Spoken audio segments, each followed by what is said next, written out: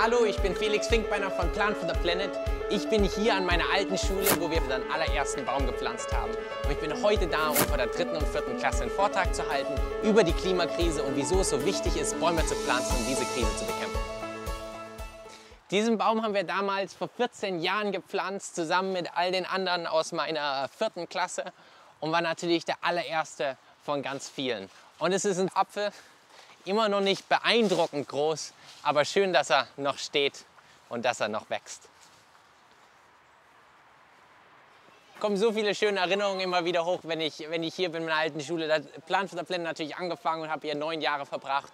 Und so toll zu sehen, wie viele von den Kindern, die heute hier an der Schule sind, auch bei Plant-for-the-Planet involviert sind, Bäume pflanzen wollen und mithelfen wollen. Und jetzt gehen wir doch mal ins alte Klassenzimmer, da wo wir damals den ersten Vortrag gehalten haben und wo es alles losging.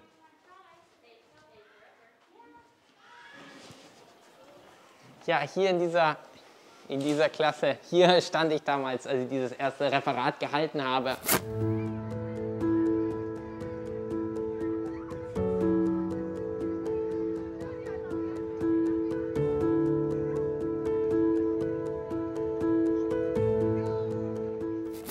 Als es damals losging, damals war der Eisbär mein Lieblingstier, war mir ganz wichtig und ich habe erfahren, dass durch die Klimakrise der Eisbär in Gefahr ist. Ich hatte so einen riesen Plüsch-Kuscheltier-Eisbär bei mir zu Hause und deswegen war das mir damals so wichtig. Wir haben erst kurz danach verstanden, dass es bei der Klimakrise eigentlich viel weniger um den Eisbär, sondern um uns Menschen geht.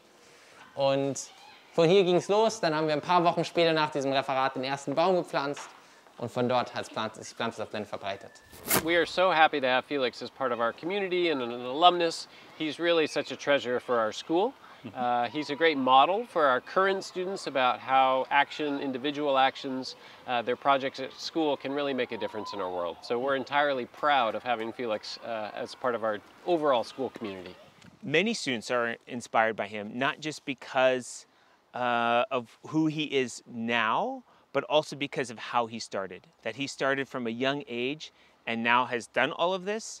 I think it puts it more on their level that they have the potential to take the same kind of action and have the same kind of global impact that Felix has. Who knows Miss Lederer? She was my teacher back then in 4th grade, and in the early spring, after we had quite a warm winter, we had a special unit about climate change. I have always remembered that presentation because it's where everything started. It's where he found his voice. It's where he found his passion and where he thought, hey, he has the power to influence others, to help save the planet. And that started when he was little. So the carbon that these trees, they split up the CO2 into oxygen, the O2, and the carbon. And most of that carbon remains in the tree, so in the trunk and in the branches and in the leaves of the trees, and obviously also in the roots. And in the long term, a lot of this carbon then also stays in the soil. It's important for him to connect with kids so that they can see that their ideas matter and that their ideas that they have when they're small can develop. And equally important, Felix has never stopped learning about this issue. He's never stopped learning how to plant trees. And it's really important for the kids to know that you'd never stop learning. It's now the time to really focus on planting as many trees as possible and scaling this up as much as possible. And to do that, we at Plant-for-the-Planet are particularly focusing on a big project of ours on the Yucatan Peninsula in southern Mexico. I think Felix is a great example of how learning at school can have real-life connections. I think when the students see pictures of Felix when he was younger, when he was their age, when he was 9 and 10 years old, it really brings it home to them that they themselves can make a difference, not just in their studies and in their classroom, but in the world in general. You see all these wildfires going around. You see lots of wildfires and all these trees burning down. And you might ask yourself, what can I do? Can I replant these trees? Can I take action? They know that they can start taking action, even at a young age, even with the gesture, the step of planting one tree, that can make a big impact in the long run.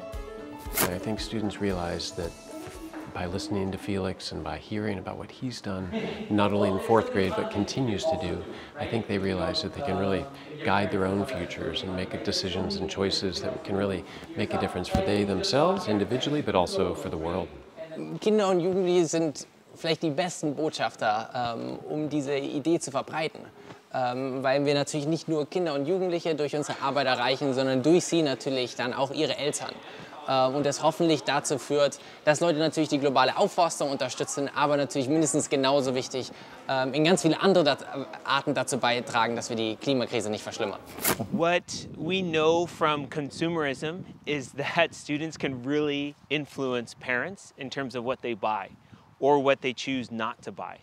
And so we know that students can help families make better decisions if students are well informed and well educated. By learning, you can save the planet, you can do a lot of good, and that doesn't always have to be big. It doesn't have to be a big idea to begin with, and it's just a little one, and it's planting seeds, so to speak, in the kids' minds to give them an example of someone who had a small idea that grew, someone who is a living example of you are always learning, and someone that they connect to, because he was here, he was a student, just like them.